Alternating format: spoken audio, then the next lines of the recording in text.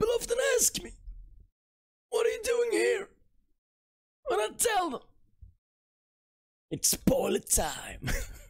Yeah, it's finally time for some more spoilers. Throne of Eldraine coming out soon. A little bit more than 2 weeks, I think. We got some good cards today, we got some bad cards. Some ugly cards even. And I hope you're prepared with your favorite beverage, because we're gonna get through them all. Well, I've taken out some comments that were kind of shit, so you won't miss them anyways. Questing Beast. 2 colorless and 2 green. Now this, it could be a good card. Let's have a look at it. Vigilance, Death Touch, Haste.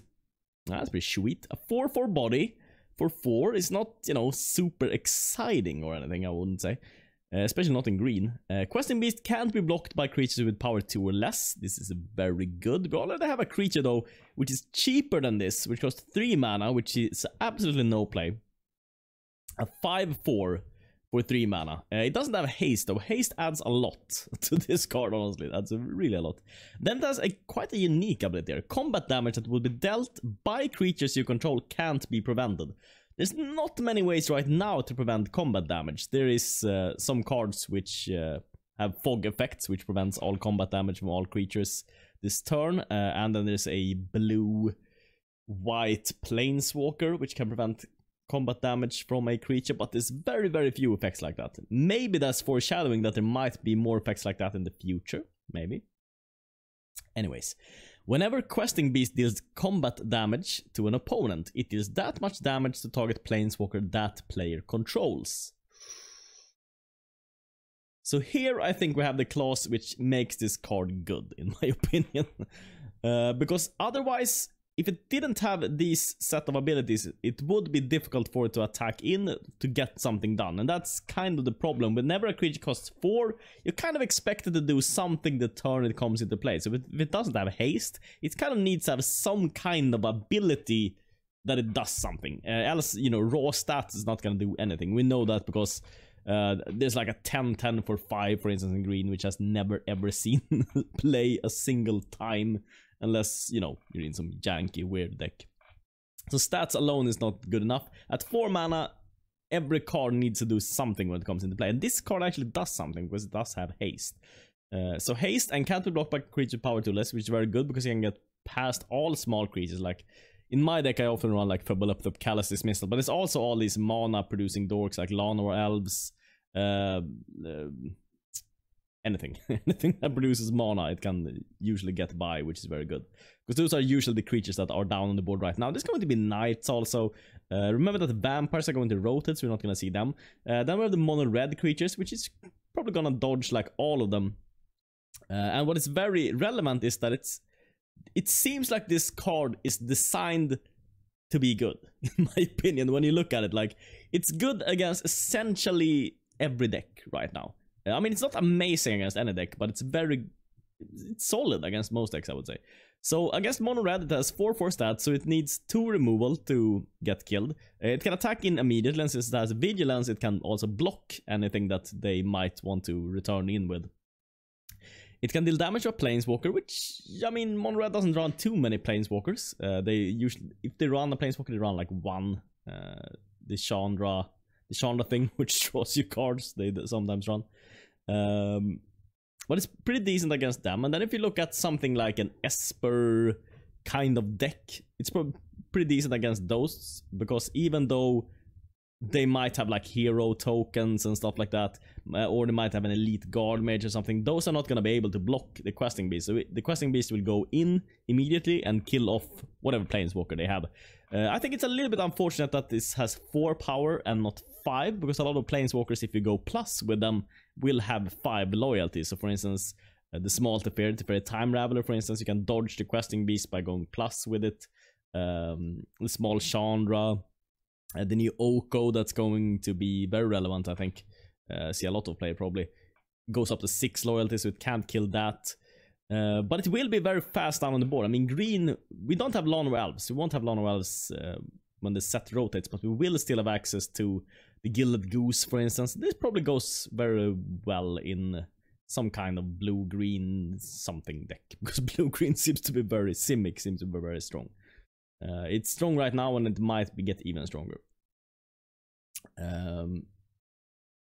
What other types of deck should we think about? Yeah, it's pretty decent against control, pretty decent against aggro, and also since that death touch, even if it's like big creature aggro, it can still do something. So it still seems like they've kind of safeguarded with this card. It should be good, but never amazing, because the stats aren't amazing, is what I think.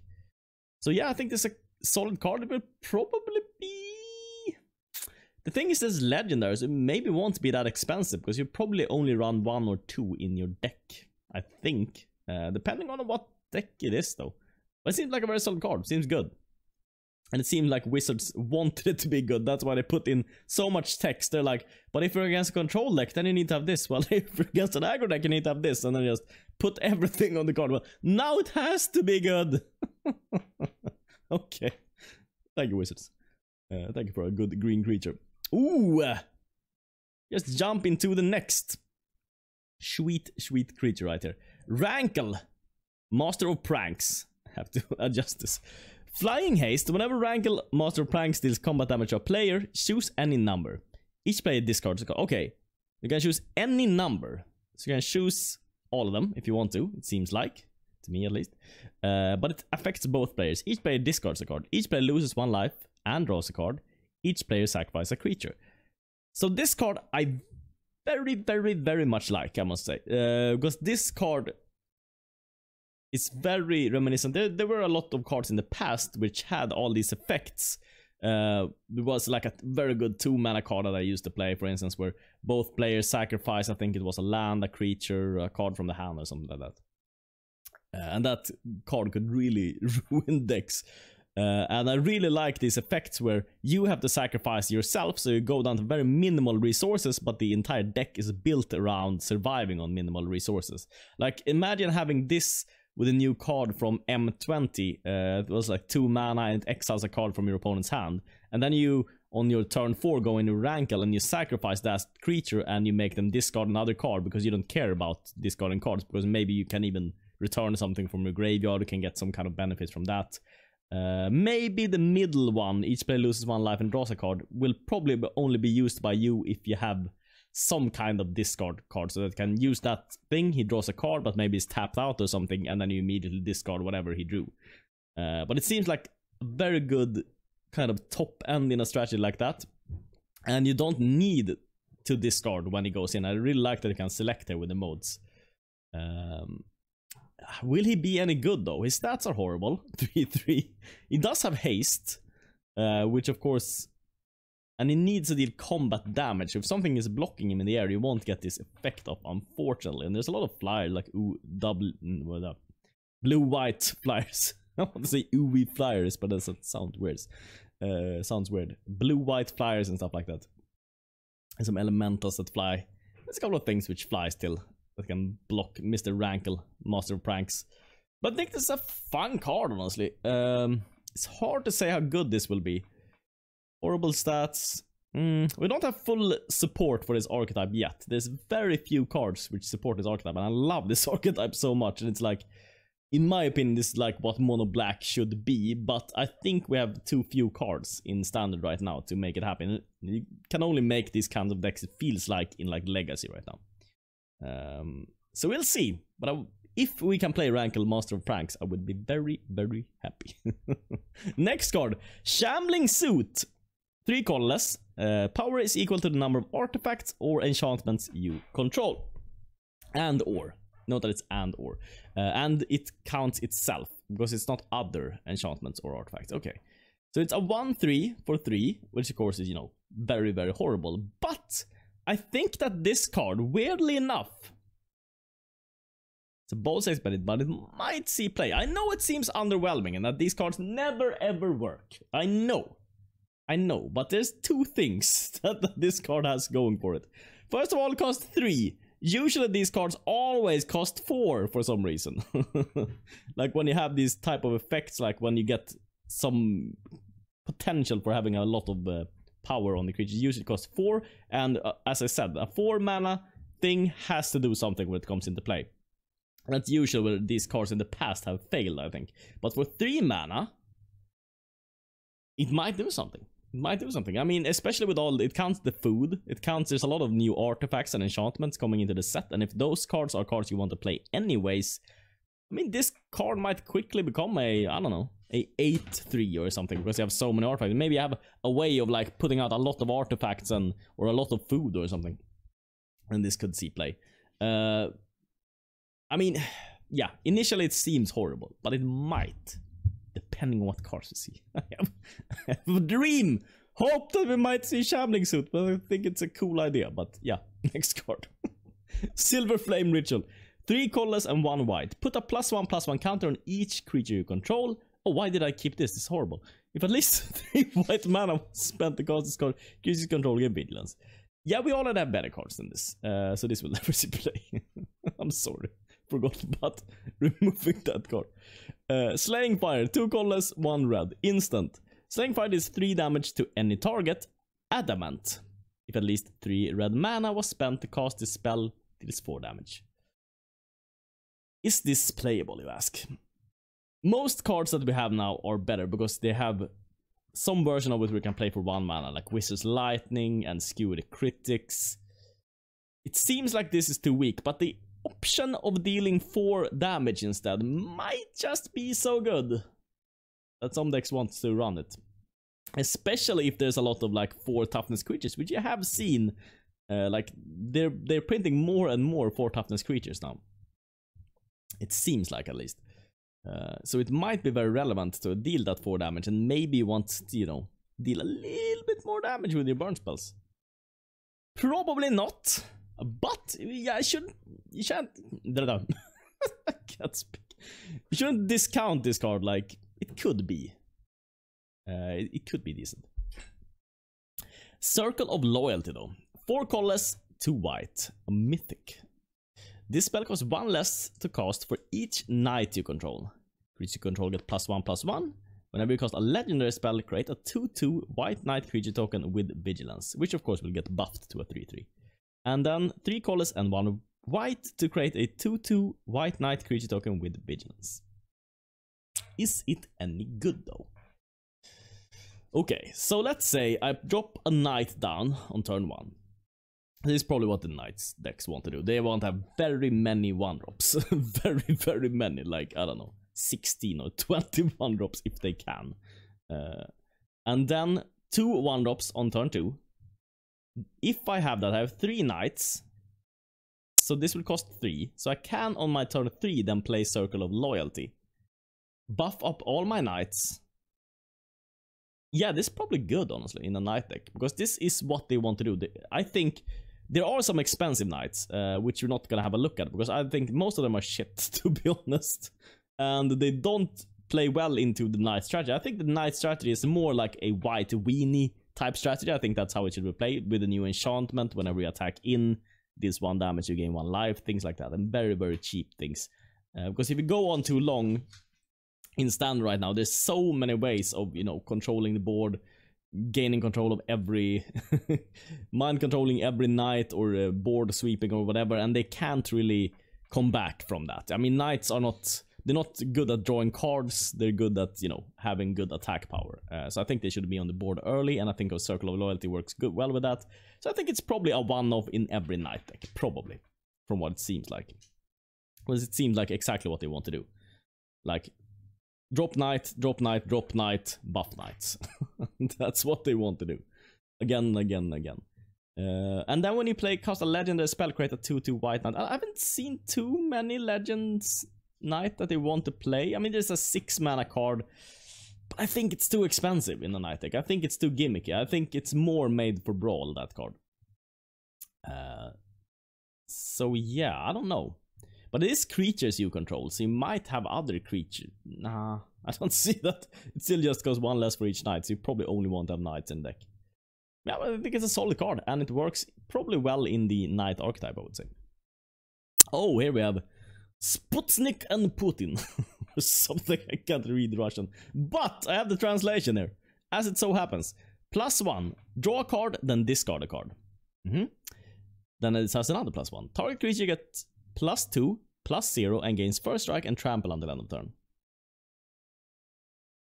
Okay. -8, draw 4 cards. When you do, Royal Science deals damage to any target equal to the number of cards in your hand. So this is very, very good, because you can probably deal like 7 damage and draw, draw 4 cards, which is of course amazing. So the ultimate is good, even for a 3-mana planeswalker, because this 3 mana is quite cheap, and you can get this out on turn 2 if you want to with like a Lana Elf or something. The thing is, with this card, it doesn't do much if you get it down early. Like if you compare this to getting down a Teferi Time Raveler early, or getting down a Chandra early, that can really swing the game around.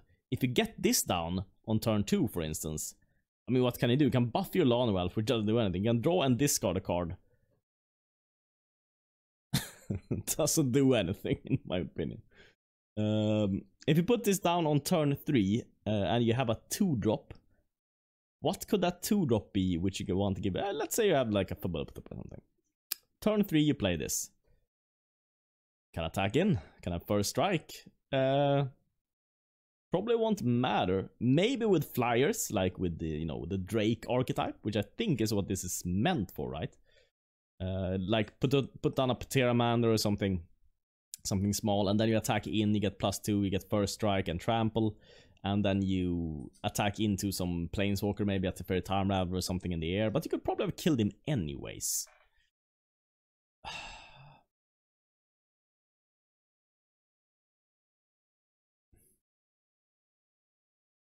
I think that this is not super good. It would be my initial statement on this. Even though the ultimate is pretty good, I mean, it's gonna take so long. It's gonna take 3 pluses. And Magic is a game where every turn, everything, can change very drastically. In one turn, like, it can be a completely different board state after one turn. So I don't know about this card. I don't know. The thing is, like this, it might suit some deck, like one deck very well, maybe like some Drake style deck or something like that. But it's not like the Fairy Time level, which is like, this is good in any deck. This is like what every deck wants. This is not what every deck wants. This is what very specific decks want, and I think that's probably better designed when you think about it. But I can't really come up with something like, oh, if you put this card in this deck, then it will, be completely different thing. It will be so much stronger with this. Don't really see it. But if you see it, then leave a comment down below. Maybe there's some combo with this, maybe there's some tricksiness. Let me know. Tomb Raider. Yeah, I included this just because it says Tomb Raider. Tomb. I want to say, wow, why is it tomb and tome? I thought about that. English, weird. Anywho, flying when Tomb Raider enters the battlefield, draw a card. We already have a card which does essentially this, but better, because it's a 2/1, which is much better stats for 3 mana. It's an elemental, so it triggers all the elemental stuff. From what I've seen from fairies so far, they don't seem super strong. They don't seem like they were in Lorwyn. In Lorwyn, they got super good cards. It seems like they realized that if you shouldn't give the best abilities probably to the flying tribe. Probably. So far they haven't really gotten that much, but maybe later down the line they will get something, and if they have enough support, then maybe this will see play, but it seems a little horrible. Next card. Turn into a pumpkin. It is being turned into a pumpkin. Well, there's some unique opportunities for names, at least, in this set.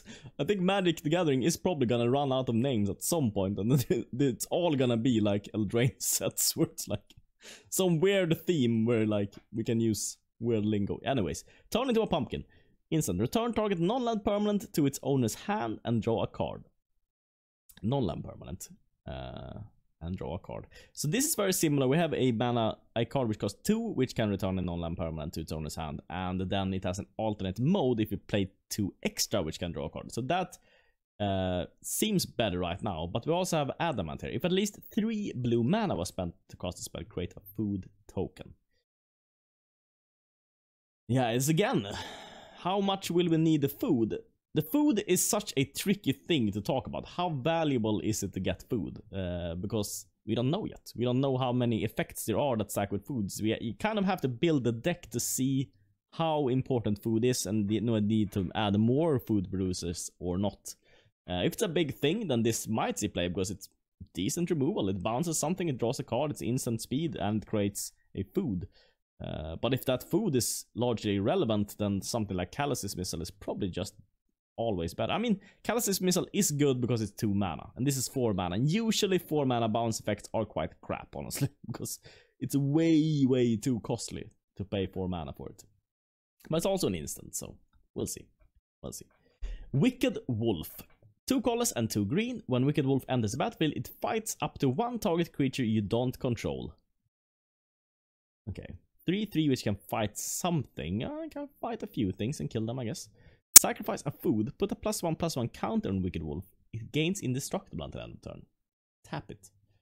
So here we have a guy who can probably survive a lot. The thing is, when the fight is on the stack, you can sacrifice that food and make it a 4/4 and fight something else. And as long as you have food, it's very hard to get rid of. Kind of. Kind of very hard to get rid of. But the thing is, you can also... you need to tap it, though.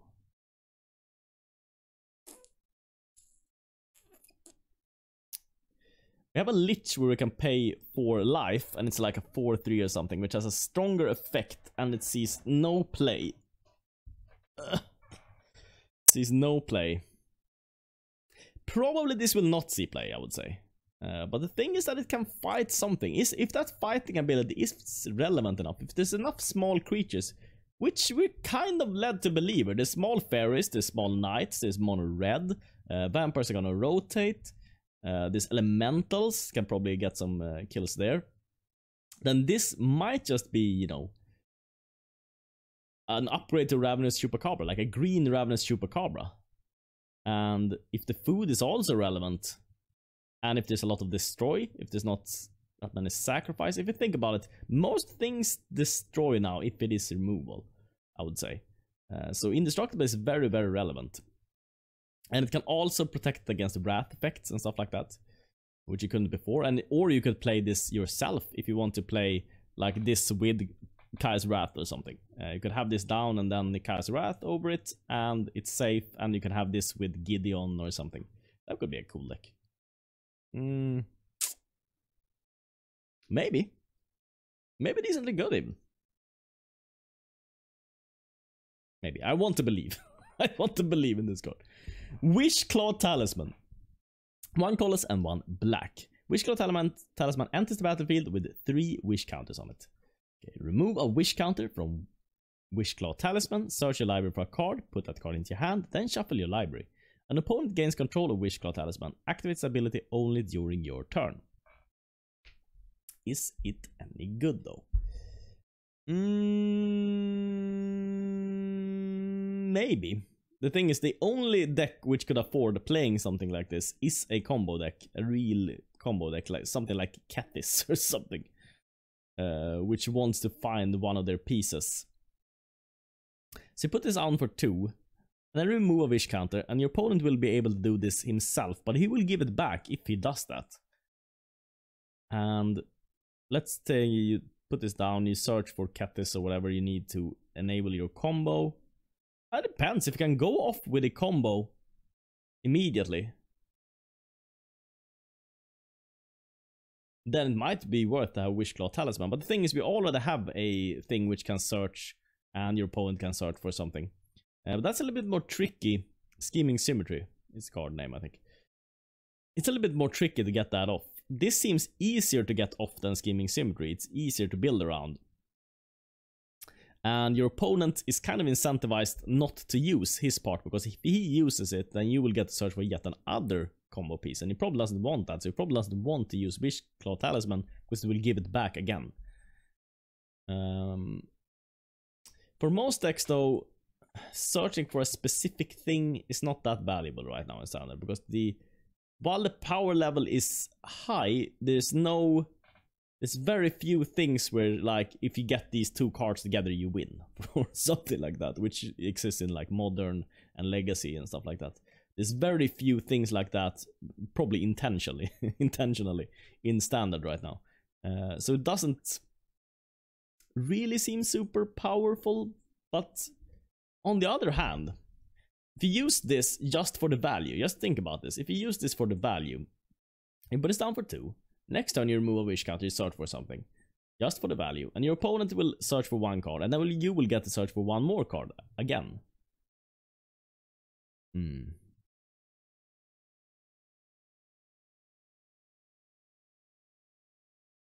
Yeah, I mean, your opponent is losing out because you are getting 2 things from this. But he's getting 1 thing.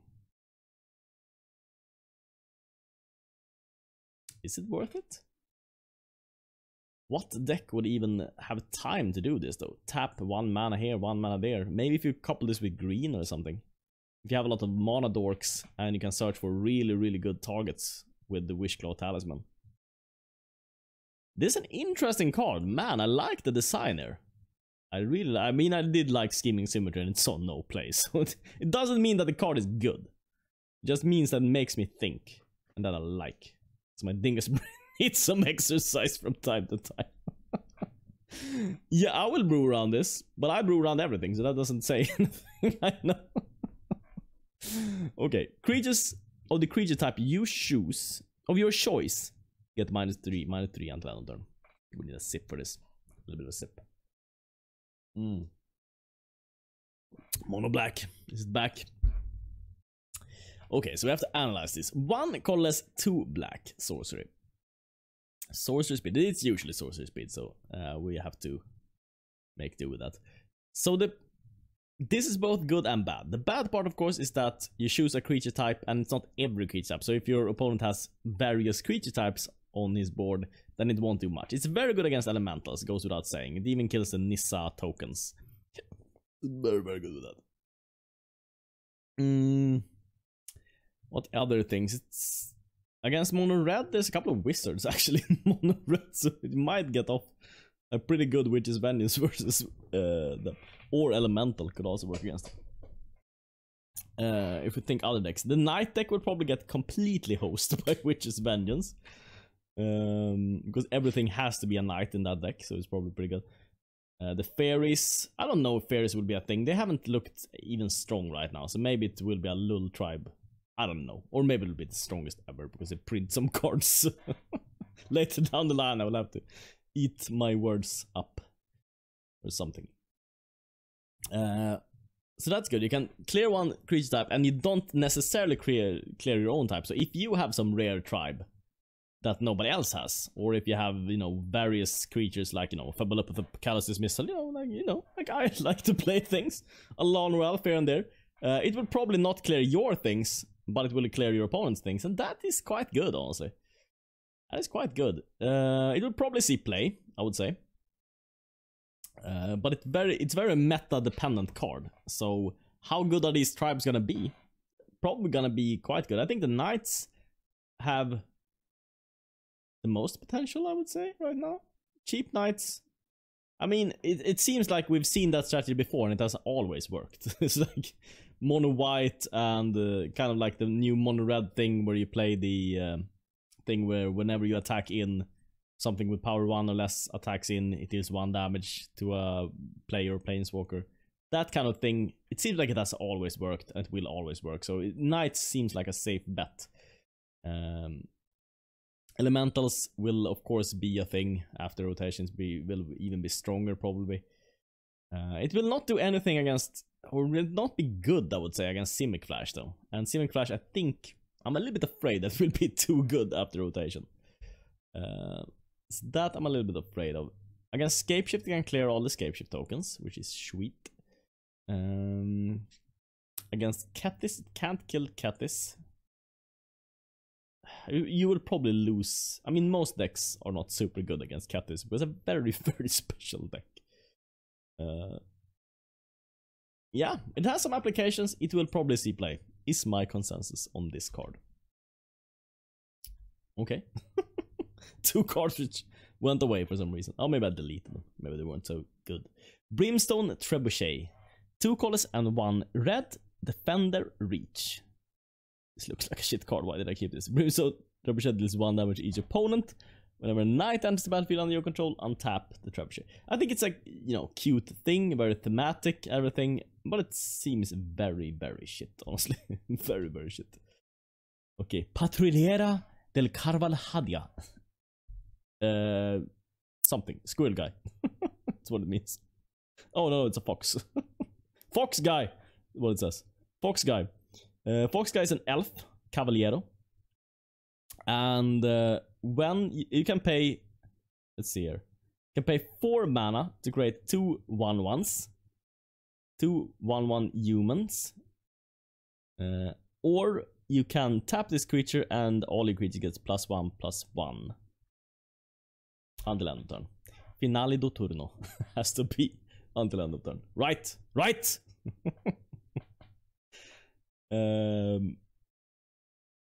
Is this any good? It has horrible stats. It's a 2/2. It creates 2 1/1s for 4 mana. Everything about this seems very, very weak. I don't even know why I kept it there. Maybe because it's a cute fox or something. Anyways, Doom Foretold. 2 colors, 1 white, 1 black. At the beginning of each player's upkeep, that player sacrifices a non-land, non-token, permanent. Non-land, non-token, okay. If that player can't, then they discard a card, they lose 2 life, you draw a card, you gain 2 life. You create a 2/2 white knight. Again, a Fedora knight, okay. With vigilance, then you sacrifice Doom Foretold. And you sacrifice Doom Foretold.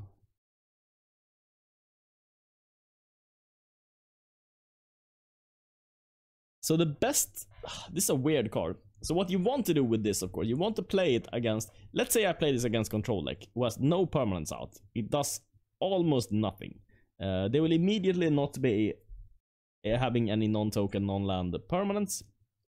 So they will discard a card, lose 2 life, and you will draw a card and you gain 2 life. This is essentially what we do with the blue-black enchantment right now for 3 mana. So it's not super good, except for you get a little bit of life and a 2/2. It's not super good against control. If you're up against an aggressive deck, like mono red for instance. Let's say mono red, and they have 2 creatures down, and you drop down Doom Foretold. They will immediately have to sacrifice 1 creature. And next turn they will have to sacrifice 1 creature, or they will have to wait 2 turns to get rid of Doom Foretold. But the thing is, you also have to put down things, because if you don't put down things, you will have to discard.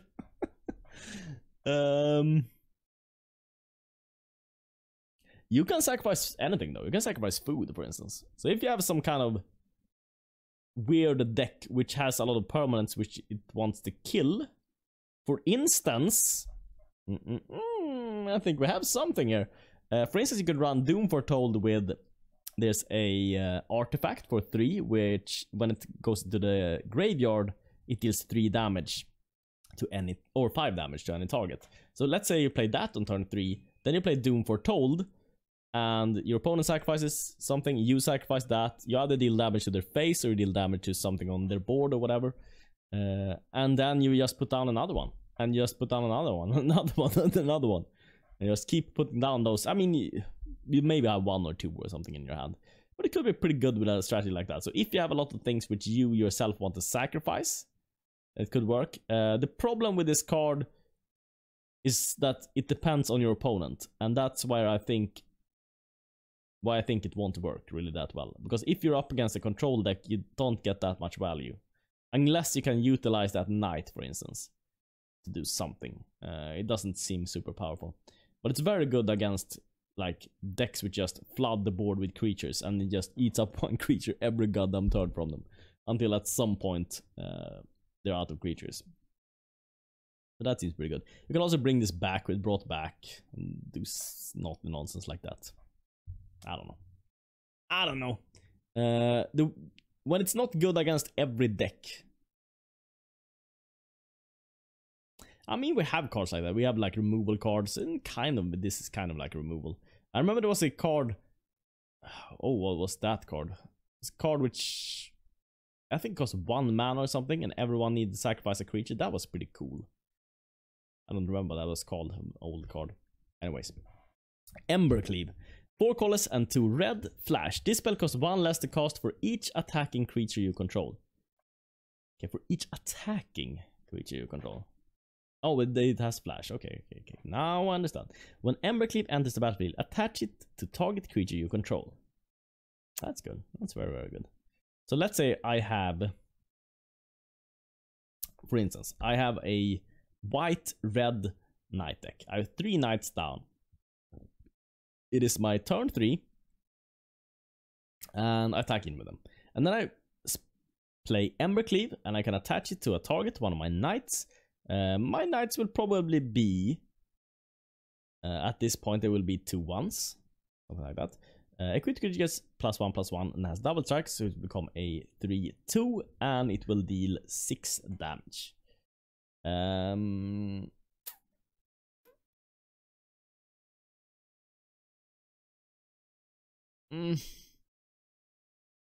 And then you need to re-equip it. The thing is that the equip cost is quite expensive here with 3. This would have been like, it should have like equip knight 1 or something. I don't know.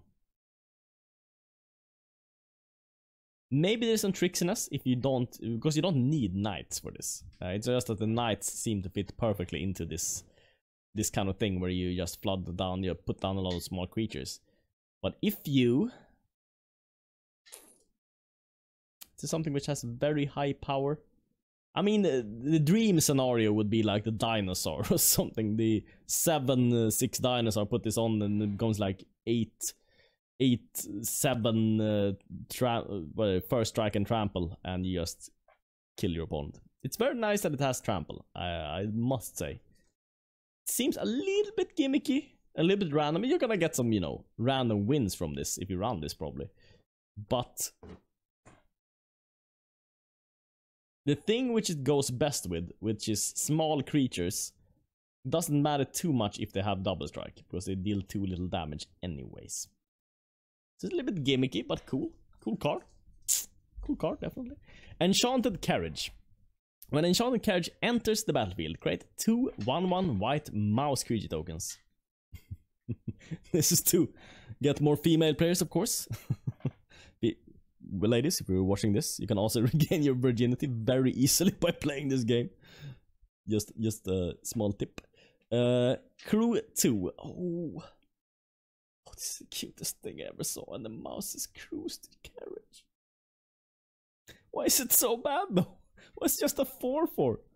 Oh, because it has 4 wheels or something? I don't know. I don't know. Couldn't have been a little bit stronger, because if someone puts down at this very time raveler and just bounces one of the mouses, then the single mouse is not enough to crew it. And your Enchanted Carriage won't do anything. I mean, even if it can attack in, it is still horrible because it's just a 4/4. So everything about this is horrible, but you know, it's cute. Something. Fairy Guide Mother. 1 white and Gift of the Fae. Sorcery. Target creature you control gets +2/+1 and gains flying until end of turn and flying. This card, I would actually say is good. Why is it good? It's good for a couple of reasons. First off, it's a 1/1 flying for 1, which is decent. But having the Gift of the Fae here, I think puts this girl over the top here. So, if this works as I think, and you can run this with, for instance, the card that I just forgot the name of. An enchantment which draws your card whenever you target your own creatures with a spell, and this counts as a spell, then this seems like the ideal kind of creature to have in a deck like that. And I already ran a deck like that with the troll and everything, if you saw that video. And it could be very strong, and I think cards like this could make it even stronger. Splash a little bit of white, put this in, have Gift of the Fae, so that you both have a creature. Because the problem with seasonal growth is what it's called. But the problem with seasonal growth now is that sometimes you find only the creature, sometimes you find only the buff, and you need to have both. And this has both in the same creature, which I think makes it very, very good. Next card. Frogify. 1 colorless and 1 blue. Enchanted creature. Enchanted creature loses all abilities and is a blue frog with base power and toughness 1. Oh. And remember we had Pogify. It was 1 blue exile target creature and its owners create a 3/3 frog. This, by the way, will never see play. We already have a card like this, and it never sees play. But it's, you know, it's cute and everything. I don't know why they not printed this at common. It doesn't seem very, very horrible in every way. But yeah, cool art at least. A little bit wasted on this card, but cool. Giant Killer, 1 white, human peasant. It's a rare even. Okay, it can tap target creature. We already have a creature like that, and it sometimes sees play, but very, very rarely. And then it has Chop Down, instant adventure. Destroy target creature with power 4 or greater. Weirdly enough, this might see play. I don't think it will. It's very meta dependent. But the thing is that you can both have it if you need something early. You can have it down and you can tap something. Or if you draw it late, it might be very relevant to be able to chop down. Probably not. But again, meta dependent, probably not, but it might see play. Midnight Clock. 2 colors and 1 blue. Add... Oh, it can add 1 blue. So, okay, so it's a ramp. Ramp card for blue. That's interesting, which is an artifact also. Okay. 2 colors and 1 blue. Put an hour counter on Midnight Clock. At the beginning of each upkeep, put an hour counter on Midnight Clock. Okay. When the 12th hour counter is put on Midnight Clock, shuffle your hand and graveyard into your library, then draw 7 cards, exile Midnight Clock. At the beginning of each upkeep. Okay, each upkeep. So you and your opponent. So 6 turns to get this guy off. Okay, so initially, if you're going for that 12th hour counter thing, it's gonna be horrible, I think, because it's just gonna get bounced by the first time around. It's gonna get killed. You're never gonna get there. You're gonna get killed before you get there. But if you use this for the mana ramp, if you have a deck where 3 mana, if you have like a mono blue deck which wants a ramp in an artifact deck, kind of like a deck like I created earlier, if you saw that video, it could definitely go into a deck like that. And if you, for some reason, have an insane amount of mana, you can just dump all into the Midnight Clock, get it off a little bit earlier, and in most cases, you're just gonna use it as a mana ramp. If you're ramping in something. You could also use this with the, like, turn 1 Lawn Ralph, turn 2 Midnight Clock, or something. It could sit around there and threaten the 12th hour counter, and your opponent has to deal with it. Sure, it's very, very, very, very, very, very slow, but, you know, if you, in the meantime, just use it for the manas, if you're getting some use out of it, might not be horrible. Might not be horrible, we'll see. Very niche, in very few decks, but could work. Next card. Murderous Rider. 1 colorless, 2 black. Swift End. 1 colorless, 2 black, instant adventure. Destroy target creature or planeswalker. You lose 2 life. What the frick? This is a good card. Was not expecting this. Or planeswalker, okay, so it's good against essentially everything. You lose 2 life. It's the bad part of this. But you're supposed to get it back, of course. Lifelink. When Murderous Rider dies, put it on the bottom of its owner's library. I don't know why the bottom of owner's library even matters, but this seems good. It seems like a really, really good black card, honestly. Just have this for the removal part. Instead of Raska's Contempt, you run this. Just Swift End a couple of turns, and then you start regaining with Murderous Riders. And it goes well with the Cavalier of Night, because Cavalier of Night can return the Murderous Rider when it dies. Yeah, I like this card. I really like this card. Of course, the body is weak. You don't want to play the Murderous Rider, really. I mean, you don't want to play it for its normal mana, because you want to use Swift End. It's probably going to sit in your hand for a long time. You're just going to wait to Swift End. You're not going to want to play it out unless it has been on its adventure, you know. But the adventure is strong. A little bit unfortunate with the you lose 2 life thing there, which makes it not super good against mono red, which might be a factor for it maybe not seeing as much play, but really cool design, cool card. I like it. Next card, Mystical Dispute. 2 colors and 1 blue. This spell costs 2 less to cast if it targets a blue spell. Okay, so probably a counter spell. A Canuter, an anti-Canuter, yes! It's what I've been talking about. Can't target spell unless controller pays 3. Okay, so a 3 mana counter, which doesn't always count as always been bad. Every single time, I think. I can't recall a single 3 mana counter where it was conditional and still strong, unless it made itself cheaper. Like if you have a wizard, it costs less or something like that. But it doesn't. It's only if it targets a blue spell that it costs less. So probably not. I would like to have seen this for 2 man. Nah, then it would just have been Mana League. It's just been a strictly better Mana League. And that would probably have been too good. Yeah, I don't know how we could have balanced this. And I don't really particularly like counter spells, so maybe it's good that it's a little bit shit. Maybe that's for the better. Once Upon a Time. Ooh, they haven't printed a card named Once Upon a Time before? Yeah, probably not. Probably not. Probably this card is evidence that they haven't. 1 colorless, 1 green. If this spell is the first spell you've cast this game, you may cast it without paying its mana cost. This is very unique. This is probably gonna impact other formats also. Like, if you want to build up Storm Count or something, play this card. Look at the top 5 cards of your library. You may reveal a creature or land card from among them and put that card into your hand. Put the rest on the bottom of your library in a random order. Okay, 5 cards, creature or land. Put that card into your hand.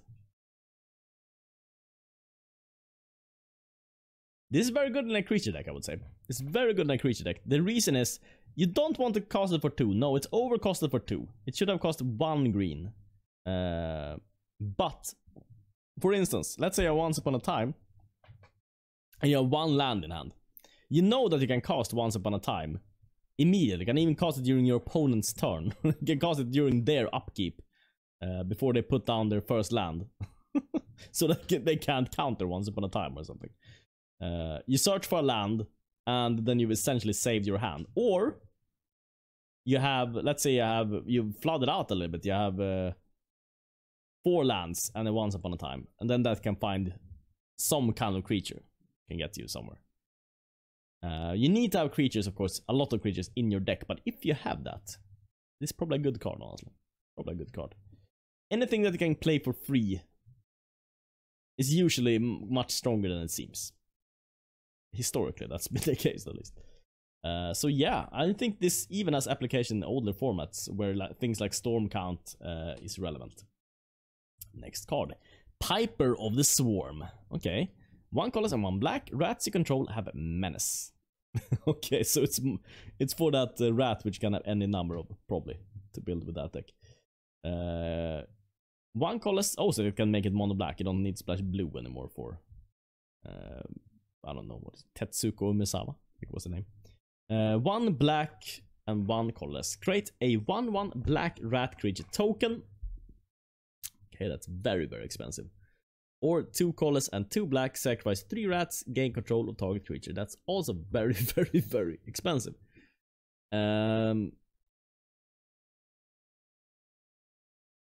This seems very gimmicky and bad initially. Of course, yes, it goes into that rat deck, you know. But that deck has never been a serious deck. I mean, it may be in Pauper, but this can't be played in Pauper. They could have printed it as common, and then it could have been played in Pauper. That's pretty cool in Pauper. But now it can't. So if you compare this to, for instance, there's a black card where you can sacrifice 2 creatures, and your opponent's has to sacrifice a creature, and you draw a card and you gain 2 black mana. That's a very strong effect, and you don't even need to pay mana for that to activate it. Here you need to pay mana. Of course, you don't need to have a specific board state to be able to create a black rat, but putting this down and creating a black rat, you've essentially really not done anything on the board. I mean, you can just as easily... What if your opponent just bounces the rat? They put down the Fairy Time Raveler, they bounce the rat. Now you've essentially played 4 mana, you wasted 2 turns, and you've done nothing. You've done absolutely nothing. Getting the 3 rats, you must have then spent 6 mana to get the rats, and 4 mana. So you have spent 10 mana, and all you've achieved is taking over 1 creature. You could have just splashed blue, and yeah. Cool concept. They should have definitely printed this as common, and they should have given to all the Pauper players. it wouldn't have broken the format, I'm sure. I'm sure it wouldn't. Maybe this becomes super popular. I would be so ashamed that I didn't see the potential in Piper of the Swarm. We'll see though. Probably not. Questing Beast. We're back! We're back! We've done all the cards! There were some really sweet cards, I think. One of them, probably the Questing Beast. I think there were some stronger there. I don't remember exactly which cards I liked the most. I'm gonna do some more. Like when we have all the spoilers, I'm gonna have a look at like specific combos and stuff like that. Cute things you can do. So stay tuned for that. Thanks so much for watching. And see you next time. Shout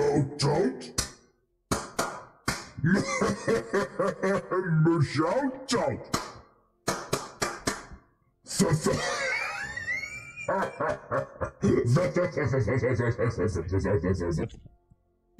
Thank you so much, everyone, so much for watching. And a special thank you, of course, to our dear members: Blue Dragon, Owen77, Adam Alexis, Ramen Noodles for Me, Magic Pistolman, Simon Lauer, Rodney Cox, Herman M, Agony Reborn, The Soft Pillow, Sneak, Luria Stars, Michael Aglar, Shamanix, Spencer Hopsty, Alex Mikev, Nathaniel Nissard, Lasers at the Sun, Eric0234, Jeff Henry, Ellie Curtis, Leaning Into It, Santa John, Michael U, Pocky U, Michael W, that is, Pocky U, Matthias Pauli, Toplets Investments, Kronos1107, W Lutz 1978, P, Peter Gold, Vora Ross, Strange Brontides, Sean Stevens, Gabriel Juvenal, Tandex, Smog JC, Marcus Rutledge, Tim Stokes, Wiza, QD-Lated23, Brian Gutierrez, Amano84, Seth Hickok, Way, Ian Cusack, Walker Floren, Mesamok1, Ye Old Basses, Dingo Scrub, Orion SSFL, Crew the Barbarian, Link is Weak,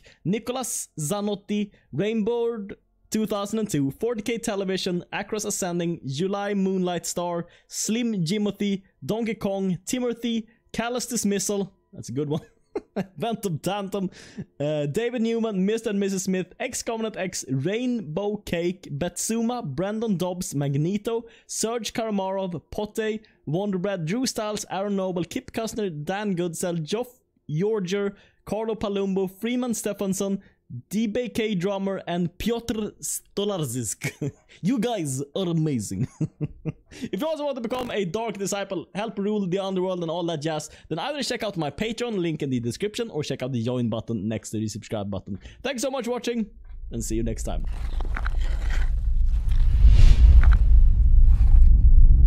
Also, thank you to the patch holders on Patreon. And don't forget to subscribe.